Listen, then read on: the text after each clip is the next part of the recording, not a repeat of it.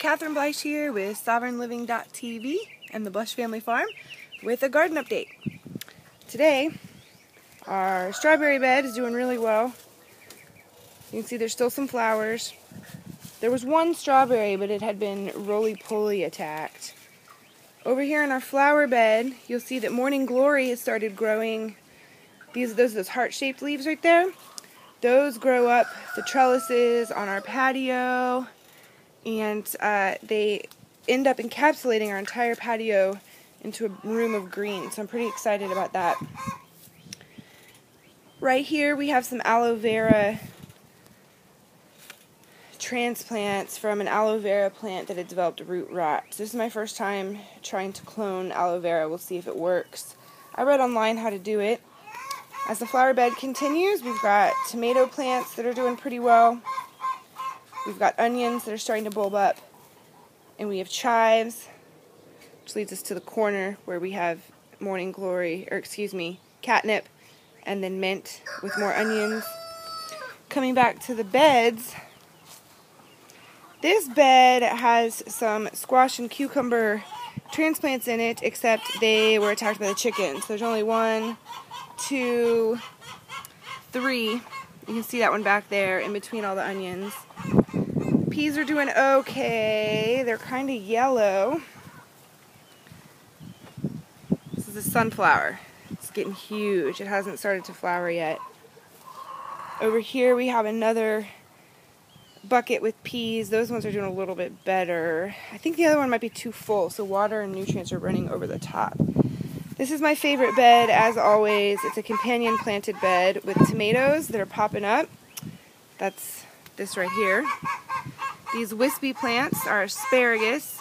Down there you see clover, which I'm letting grow for the chickens to eat, and parsley. Parsley, asparagus, and tomatoes are all companion plants, doing really well. I'm not sure what this herb is. It's coming out of a spot where I planted herbs last year, and right there in the middle. So I don't want to pull it until I know what it is. But I don't think it's a weed, because they're only growing in spots where I planted some herbs, and there's some same plant in the back. They're not growing in the beds anywhere, just in the outer corners. I found a random broccoli plant that has gone to seed in this bed, so I'm just going to leave it and let it volunteer. This is our onion bed. You'll see some have gone to seed. We've had a crazy weather pattern of up, down temperatures. So some of the onions have gone to seed. I was worried at first because these hadn't been bulbing up. But you'll see down here that red onion's nice and big, and the white onions started bulbing up a little bit later. So over here, here's the flower bed that we came up looking around. Come around the corner, tomato plants, bracken, doing really well.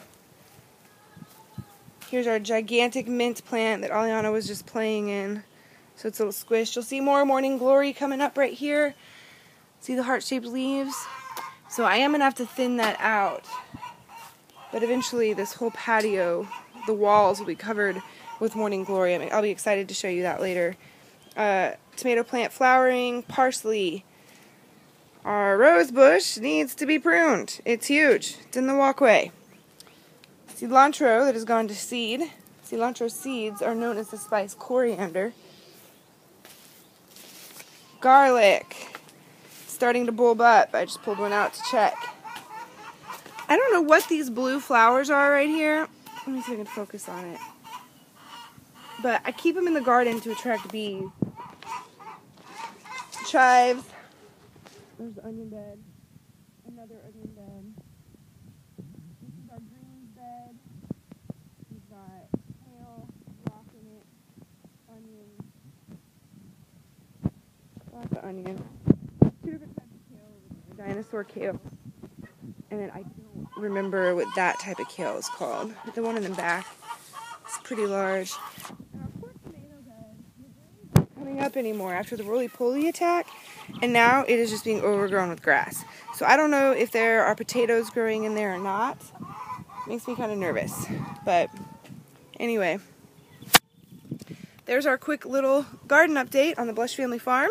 Keep in touch with us, blushfamilyfarm.com, for a photo blog, sovereignliving.tv for lots of blog posts and video updates, and the centerfornaturalliving.org. Peace and love.